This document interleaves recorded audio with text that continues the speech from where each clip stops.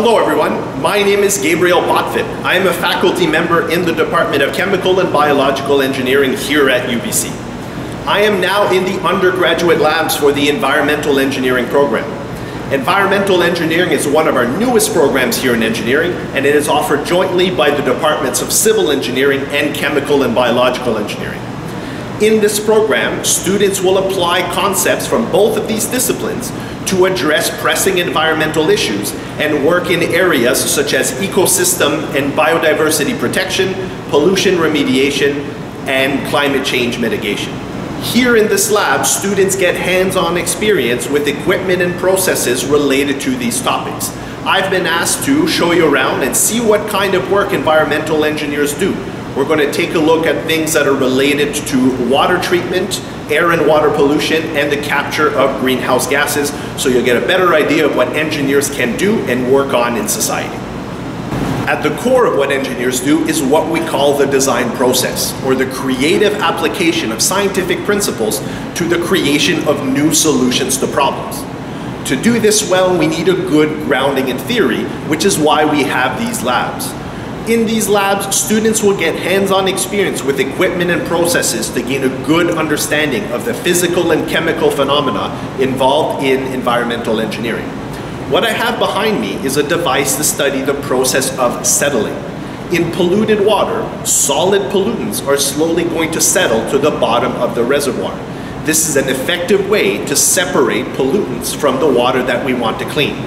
By studying this process with hands-on experience, students will get a good understanding of the parameters and the factors that affect settling and allow us to design things like settling ponds, which is an effective way to remove those solid pollutants from any water that we want to treat. Settling was an example of a physical method to treat water, but we can also treat water chemically. Let's take, for example, the wastewater produced from a mining operation. It is often very acidic and contains a lot of heavy metal ions. If this wastewater makes it to nearby rivers or lakes, it causes significant harm to the aquatic life. To treat this water, we have to neutralize it, and we do so by adding a base to it.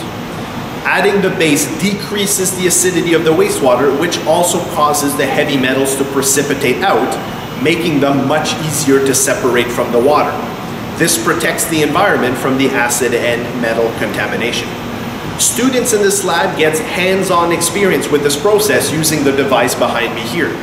They get again a good understanding of the physical and chemical phenomena involved in water treatment, which allows them to design new, efficient, and effective water treatment methods. One of the biggest challenges facing humanity right now, and certainly one in which environmental engineers will have a huge role to play, is climate change, which is caused by the accumulation of greenhouse gases in the atmosphere. One way to mitigate the effects of climate change is to capture and store greenhouse gases like CO2 in underground reservoirs. When we pump CO2 in underground reservoirs, the low temperatures and high pressures in these environments helps the CO2 form what we call hydrates, which traps the CO2 in cages made of water molecules. This allows us to store a very large quantity of greenhouse gas underground where it will not contribute to climate change. Students will get the opportunity to get hands-on experience with this process using the equipment that we see here.